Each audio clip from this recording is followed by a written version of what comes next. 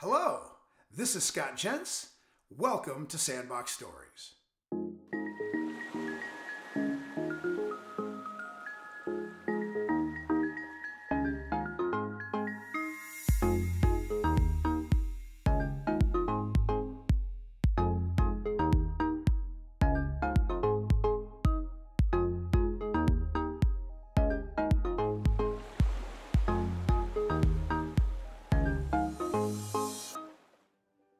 A Sandbox Story perspective, EHR Thoughts from an EHR Guy.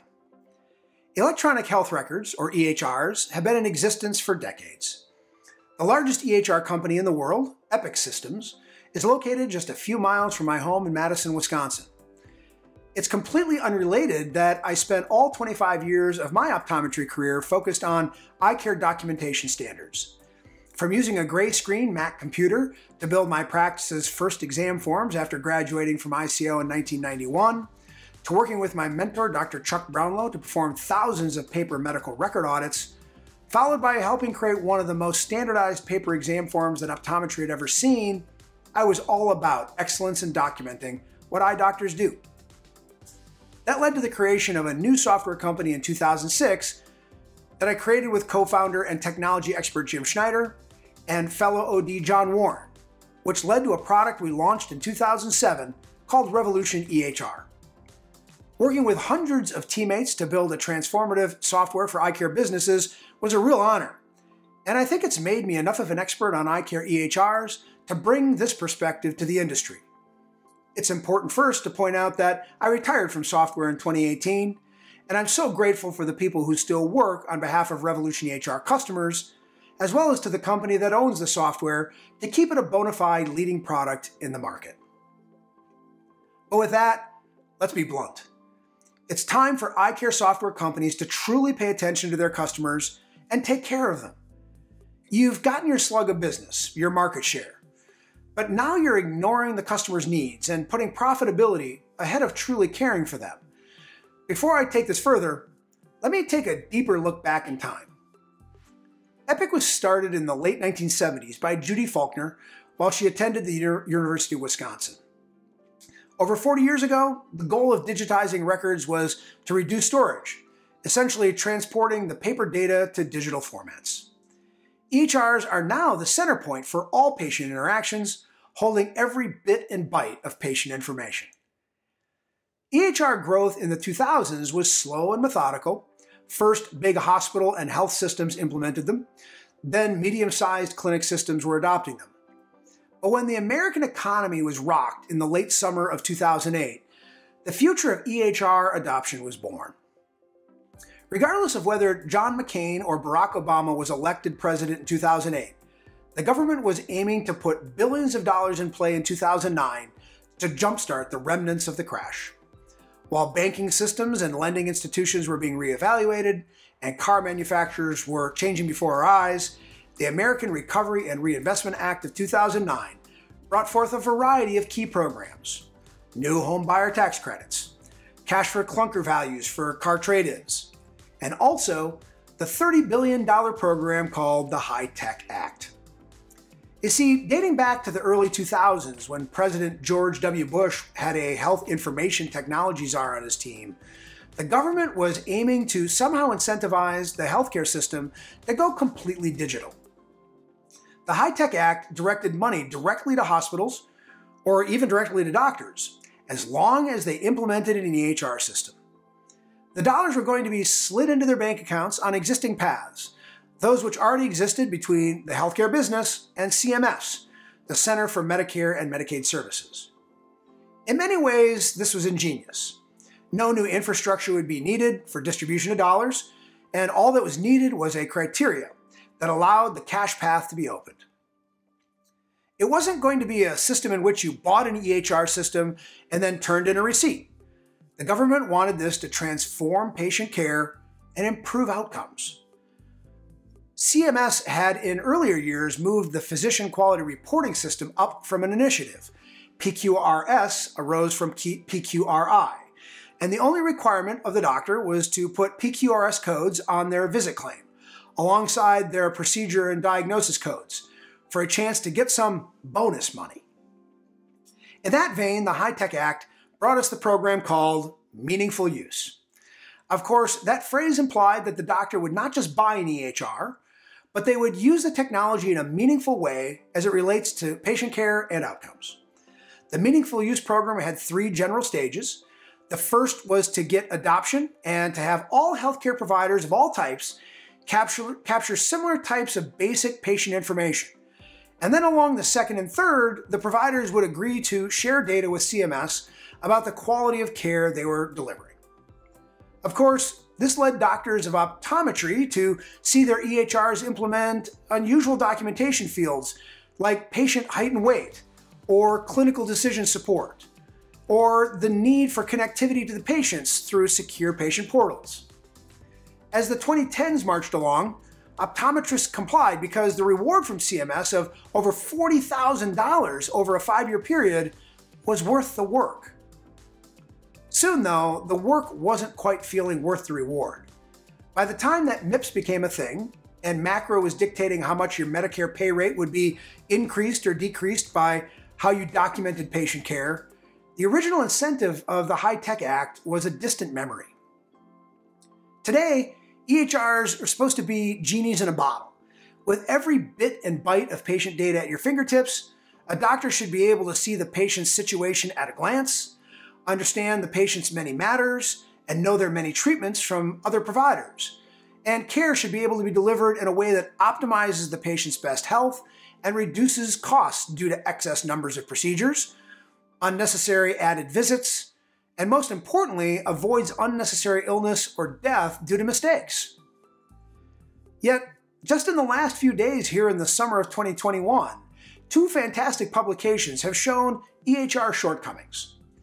In the Journal of the American Medical Association, a study showed a cross-sectional review of 3 million outpatient progress notes comparing the 2009 and 2018 documentation, where there was a 60% increase in median medical note length and an 11% increase in median note redundancy. These findings were deemed significant and labeled as note bloat, as the authors went on to say, quote, "A large portion of the note text was generated using templates and copy-paste, with less than 20% of the note being original typing. That can't be better for patient care." The other article was a research investigation by the media company Stat, who delivers trusted journalism about health, medicine, and life sciences. Journalist Casey Ross found that Epic software users are using several artificial intelligence algorithms developed by Epic in exchange for money payments by Epic, despite those AI systems being walled off away from the users as the AI delivers inaccurate or irrelevant information to the hospitals about the care of seriously ill patients, particularly around the prediction of sepsis. In eye care, every doctor and staff member that has used an EHR and its associated practice management software knows that there's good, bad, and ugly. It was always said, no system's perfect, so I'm just going to get the one that suits my needs the best and deal with the imperfections as they arise. I heard it 1,000 times. A particular challenge in eye care software is the reality that eye care businesses are clinical, but also hold a retail component. So the software needs to deal with a wide array of business activities. That means a product might be great for ordering eyeglass lenses, but not so great for documenting a glaucoma patient's visual field and OCT results. I've had the unique perspective of being on the inside of the machine. Our first 5 employees were tirelessly committed to making every one of our first 10 customers feel like we were working on their every need. We were immensely fortunate to bring along others into the company who worked alongside us, met our mindset, and never stopped working to try to improve a clinic's ability to serve their patient. In many ways, we succeeded often, and I'm proud of that. I'm immensely grateful to the thousands of ODs that believed in us, believed in me, believed in our commitment. It was a true effort, and to be there for you, I've never felt more honored to have been your partner. But damn, we missed the mark in so many instances too. I appreciate you putting up with them. I looked my colleagues in the eye and gave them my word that if they were a customer of ours, their success was our goal. And we tried, and we succeeded. But the questions we got were never ending. Were our glaucoma data flow sheets good enough? Did our refractive test fields flow from auto refraction to final refraction to eyeglass prescriptions easily enough? Was our transition to ICD-10 smooth enough? Did our integration with external ordering systems have a reasonable user experience? Did our efforts to maintain system availability and uptime result in near-never system outages? Had we enough advisors to properly predict the advancing software needs of our customers to expand our system to meet their needs? Was our pricing fair? And would a price increase that we felt from one of our suppliers be something we could fairly pass along to the customers? Every eye care software company has answered these and thousands more. And I truly believe that they're doing the right thing. But we're way past the 2000s, when all the software needed to do was keep track of names and addresses for recall postcard stickers, tracking frame inventory, or connecting to refracting devices. Software is the nervous system of the business, and its data needs to be freely leveraged by the eye care business owner, doctor or otherwise, to help them optimize that business's business. Increasingly, I'm hearing from OD friends from all parts of the country using many different software systems that the companies just don't care about customer satisfaction anymore.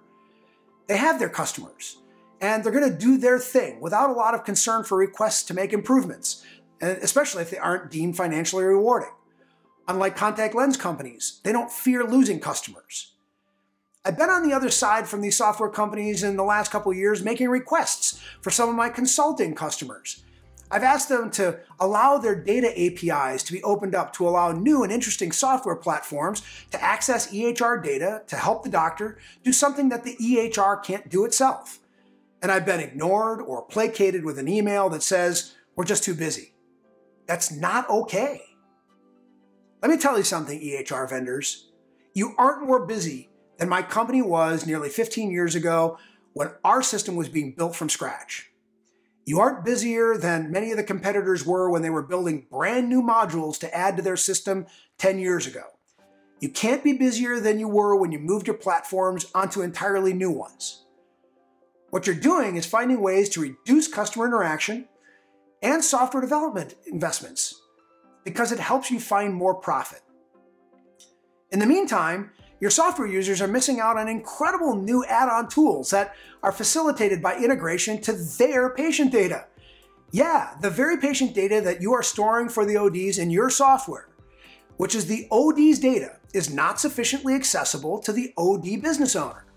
My fellow ODs, it's time for you to start to petition your EHR vendors to pay attention to your needs, to fairly open up their APIs and expand their software for an ever-improving customer experience. Optometry software, when done right, could be the difference between optometry remaining in control of the experience of their patients or optometry being eliminated from the ongoing connection with their patients. Now's the time to put visionaries into the leadership of software companies and let them help build a better future for the industry. I plead with you to take the success of the doctor seriously. EHR vendors, we need you to do better. If anyone wants to engage me further about this, feel free to email me at scott@getinthesandbox.com. And until my next Sandbox story, be great at all you do.